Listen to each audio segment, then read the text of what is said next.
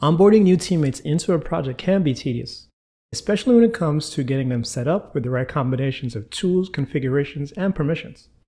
Making use of pre-configured development environments can definitely make this go so much easier. So in this video, you'll see how to pair together tools like dev containers and Stripe Sandboxes to create pre-configured development environments to help get your teammates up and running so much faster. To create a new sandbox for the onboarding environment, hit the account picker on the top left and choose Sandboxes. Next, we'll hit the Create button, and here we'll give the sandbox a name. In this case, it'll be Onboarding. Now we'll go ahead and create the sandbox. Each sandbox has its own set of API keys for the account. If we hit on the Developers menu and then select API keys, we can see the ones that are assigned to this particular sandbox. Make sure you copy these keys into your application's configuration before you start using it. Next, you should populate the sandbox environment with some data for the application to use. In this case, I'm just going to add a product in the dashboard. I'll give it a description, a name, I'll select an image, I'll set its tax code, I'll make this a one-off payment, I'll give it a price, and then I'll add the product. You could also make use of one of those API keys you saw in the previous page, along with one of the Stripe SDKs to populate this sandbox environment with some dummy data. Over in Visual Studio, we'll go ahead and create the dev container now. First, we'll need to make sure that the dev container's extension is installed, as well as Docker or another container runtime like Podman. Inside of the root folder of our application, we'll create a folder. We'll call it .devcontainer. And inside of that folder, we'll create a file called devcontainer.json. In this file is where we'll store most of the configuration for our dev container environment. I'll go ahead and paste in some basic properties. All I'm doing is giving our dev container a name and also letting it know what extensions for Visual Studio Code should be installed within the environment. Next, I'll go ahead and create a compose.yaml file.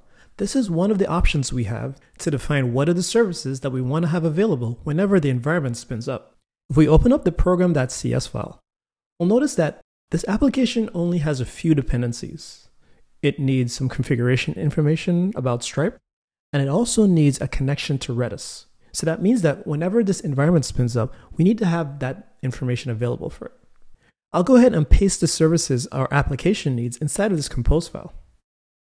The first service in this file represents our application, and what it's doing is mounting it inside of a container. And it's using a .NET image since this is a .NET-based application. The second service sets up that Redis server using the Redis stack image. It defines what ports need to be exposed for us to access the service, as well as an environment variable that sets up the password for the Redis server. Also notice, if we head back to the root folder, we actually have a .env file, an environment variable file. I'll open the sample one just to show you what it kind of looks like. A .env file sets up some key value pairs that you could use to store configuration values. So inside of this one, we're setting up the secret key, webhook key, and also some connection information for Redis. This file will get picked up automatically by that compose.yaml file whenever the dev container environment spins up. So this is a good option if you ever need to store local secrets that your application can make use of. Now, back over in the devcontainer.json file, I'll paste in some additional configuration. And this sets up the dev container to use that compose.yaml file that we just created. On line 8, you'll see that we're specifying the name of the service that we'll be developing inside of. In this case, it's the products API service.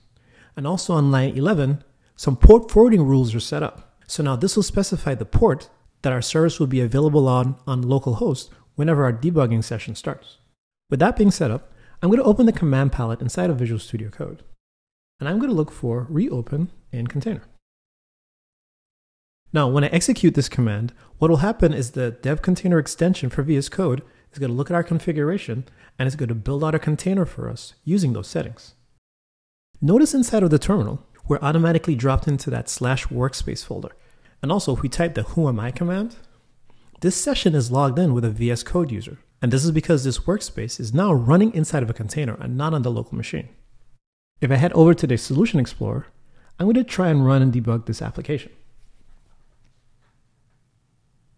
And what you should notice is that we have access to all of the typical debugging tools. Now, if I make a request over to this API, you should notice that I'm able to hit my breakpoints. I can expect the values of variables. I have my watches, my stack trace. all the other things that I would usually expect as I'm debugging locally. But instead, I'm now running inside of a container.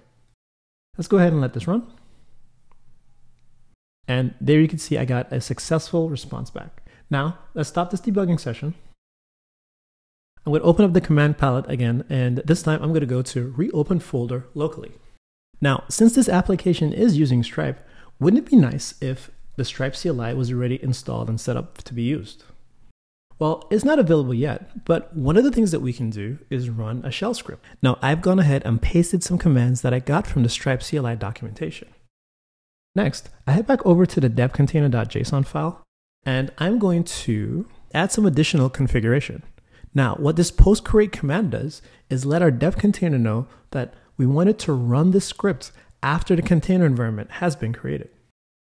What I'll do now, I'll go back to the command prompt, and instead of just reopen in container, I want to rebuild and reopen in container because I want the extension to use this script that we just created to set up the environment.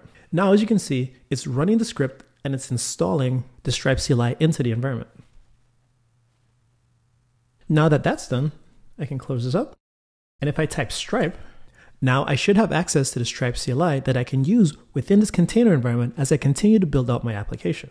Now with that step being done, we now have a fully set up environment with configuration, source code, a Redis resource, and everything we need to get started with building out additional features.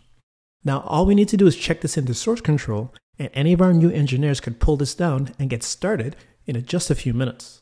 Hopefully at this point, you've seen how using Stripe Sandboxes along with some other tools can be a great option for creating development spaces that can be used for onboarding, for testing, and even for creating experiments. Now, if you want to learn more about sandboxes, definitely make sure you check out some of the documentation on the Stripe docs, as well as some of the other videos we have here on the Stripe Developers YouTube channel.